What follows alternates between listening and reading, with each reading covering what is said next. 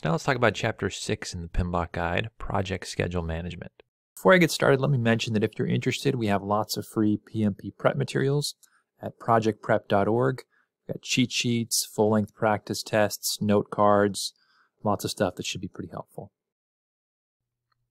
So there's 6 processes in this chapter. 5 are in planning, 1's in monitoring and controlling. So with plan schedule management, we're documenting how the schedule is going to be developed and controlled.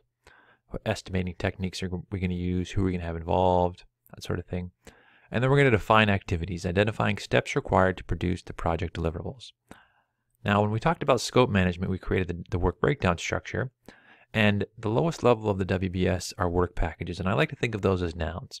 Like if we're constructing a house, it's a roof, the foundation, the walls, the plumbing. Now with activities, we're going to take that one step further and develop actions to complete those things. So example, in the case of a roof, activities might be hiring a roofer, securing the materials, installing the roof, checking it for leaks, so on. Those could be activities. Oftentimes they start with a verb, or at least that's the way I like to think of them. Then we're going to sequence activities after we define them. We're going to identify relationships or the order among those activities. And then we're going to estimate activity duration, so approximate how many work periods or how many days it's going to be needed to complete those activities. And then we're going to develop the schedule, so take all of the activity sequences, estimates, and so on, and create a schedule baseline. And then we're going to control the schedule over time, monitor activities, and manage changes to the schedule baseline. Now let's talk about sequencing activities. So remember, when we define activities, we have to make sure we sequence them in the right order. That's going to help us when we put together our schedule. Now, sequencing involves identifying and documenting relationships or dependencies between activities, because you can't do everything at the same time. There's a certain order that things have to go in. And every task, except for the first and last, should have both at least one predecessor and successor, and we'll talk about what those mean. And you can really do this manually, but it makes most sense to have a tool to help you do that, like Microsoft Project. And really what it does, the key benefit here, is it defines the logical sequence of work to get the greatest efficiency under constraints. So this is a diagram from the previous chapter. We're kind of adding to it here. So if we think about how we break out our project work, we break it out into deliverables, and then into work packages, and then into activities.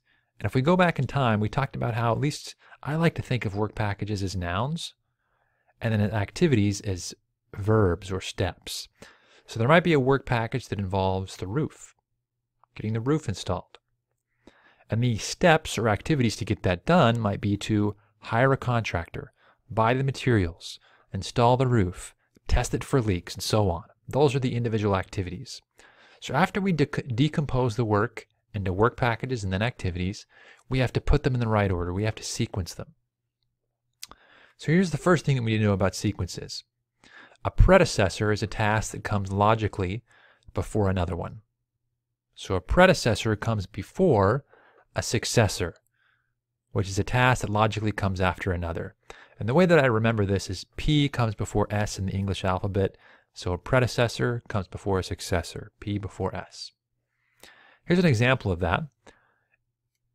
If I have to, or when I'm washing my car, that could be a predecessor, and a successor, a task that could come after that, would be to wax it. We don't want to wax the car before we wash it. This is the order that we need to go in. Kind of building on that, let's talk about the precedence diagramming method. It's a way to sequence our activities. And there's 4 different relationships that are talked about with PDM, or the precedence diagramming method. There's finish to start, finish to finish, start to start, and start to finish. So let me give you examples of those. So here's finish to start. A race must finish before the award ceremony can start. So there's the sequence. We have to finish the race, and at the end of the race, after it's done, we can start the award ceremony. We can't start the award ceremony before the race finish. It doesn't make sense. This is a finish to start relationship. And there could be a finish to finish relationship. This is where, if we're writing a document, we must finish writing it before the editing can finish. It's a finish to finish. We can't finish editing before the writing is done. Doesn't make any sense. We got to wait till the writing is finished before we can finish editing. There's a finish to finish relationship. And then there's a start to start. Maybe you can't start leveling concrete until you start pouring it.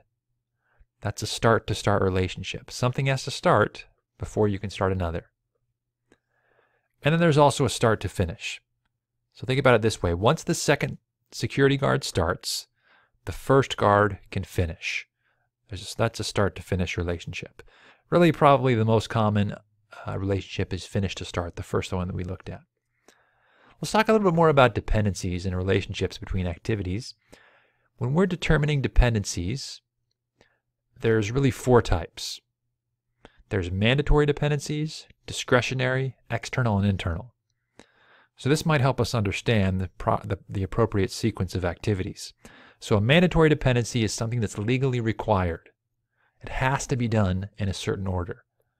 Then there's discretionary dependencies. You put things in a certain order because it's really best practice. It doesn't mean you have to do it, but it's a good idea. That's discretionary. Then there's external dependencies, things that are usually outside of the project team's control.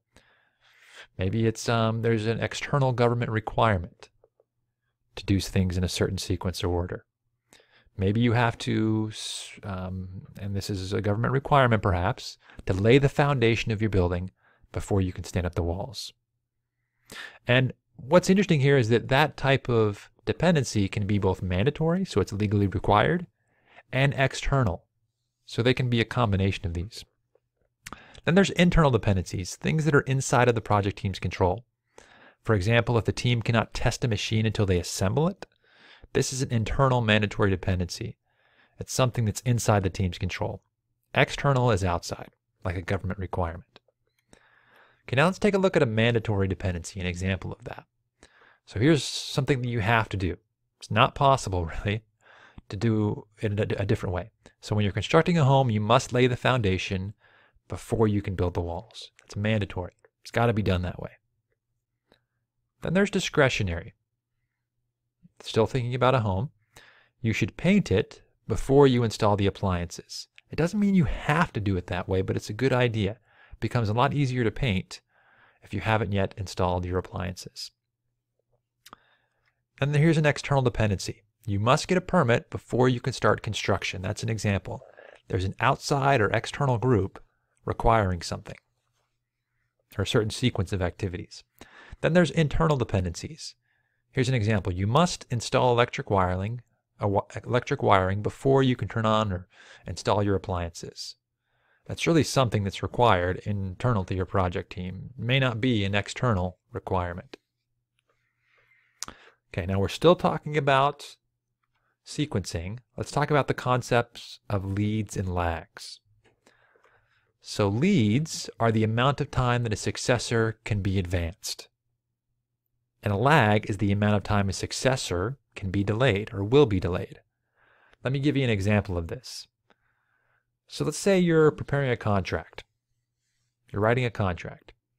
Here's an example of a lag. And this would be a start-to-start relationship plus a lag. Once we start writing the contract, we have to wait 15 days and then we can begin editing. So we have to wait to get started. It's a lag. There's a wait there. So we can't, so once we start writing, we have to wait 15 days until we can start editing. There's a lag there. It has to wait. Here's another example. Once we finish editing, or finish writing, we wait 15 days and then can begin editing. If that's what we've got to do, that's an example of a lag. There's a wait there. After you finish writing, you wait 15 days. So we're waiting to start something again. Here's an example of a lead. This is a lead into something. 15 days before we finish writing, we can begin editing. So it's kind of changing the previous example a bit. This is still a finish to start relationship, but we can start 15 days early. We can advance the successor activity. So we can start editing before writing is finished. So the way that this is represented, if this is a finish to start relationship, which it is, we say finish to start minus 15. So we can start 15 days early. We can get ahead. Okay, now what we're going to do is take these sequences and relationships and dependencies and put together project schedule network diagrams. So this is the output of sequence activities, the process sequence activities. It's a graphical representation of relationships among these activities. And it's usually produced using project management software, and you may have a narrative to kind of accompany the diagram. So here's an example of one of these project schedule network diagrams. It shows you the order or sequence of activities and if there's any leads or lags. So in all cases, these are finish to start relationships. But if you look at the bottom of this diagram, in between C and E, so the way that this works is this is actually a lag because we see plus 15. So once C is finished, we have to wait 15 days and then E can start. So on a project schedule network diagram, it's going to show you these relationships. And another common visualization of your schedule is a Gantt chart. This gets used a lot. Now here's an example of using the critical path method with these project schedule network diagrams. Now this is showing you that there's two paths through the project, and the critical path is A, C, and D. The critical path is the longest path through the project. And what it's showing you here is if you look at the top of each rectangle in the middle, for example, for A, the one in the middle is 5, the top in the middle, that's the duration, how long the activity is expected or estimated to take, 5 days. And then task B, or activity B, it takes 5 days too, but activity D takes 15 days. So the longest path through the project is A, C, and D, because that's 30 days in duration. That's our critical path. So if one of those activities gets delayed, it could delay the entire project. The other things you're going to see in each of those rectangles is in the top left, you're going to see the early start, the soonest it could start. And the top right, you're going to see the earliest it could finish. Now, if you go to the bottom, in the middle, you're going to see total float. This tells us how much the activity could be delayed without delaying the entire project. And obviously, in the case of the critical path, there's going to be no float. Because if anything gets delayed on that path, the entire project gets delayed. Now, but in the case of activity B, there's a little bit of float there. We can actually get this delayed, or this can be delayed 5 days without delaying the entire project. And then what you see on the bottom left and bottom right are late starts and late finish. So any date or any activity with float is going to have a different late start and late finish. Okay, so now let's talk about developing the schedule. Remember, at this point, we're bringing together basically everything that we've already created. Our activities, the sequences of those activities, durations, and so on, and putting it together and creating an approved schedule baseline. So here are the tools and techniques as we develop the schedule. There's 5 of them. There's schedule network analysis, identifying early and late start and finish dates. That's related to this next tool technique, the critical path method, estimating minimum project duration and the amount of flexibility. We want to understand what our critical path is and where we have flexibility. That's going to be important. Resource optimization, adjusting activities to ensure resources are appropriately allocated. Obviously, we can't have one resource working on 2 things full-time at the same time. And then schedule compression, shortening schedule without reducing scope. And sometimes that involves throwing additional resources or money at the problem. And then agile release planning. It's a timeline of the release schedule based on the product roadmap and vision. We're planning agile releases. That could be part of developing the schedule. And here are our outputs. We have a schedule baseline, the approved version of the schedule. It's our authorized plan. And we're going to control changes to that and compare that against actuals. Then we have our project schedule, shows linked activities with dates, durations, milestones, and resources. And in this class, we're going to build that a Microsoft project. And there's schedule data, the information describing and controlling the schedule. This is kind of like what a WBS dictionary is to a WBS. It just gives you useful information and descriptions about the schedule. And then we have project calendars, which is going to identify working days and shifts. It tells us when our team will be working.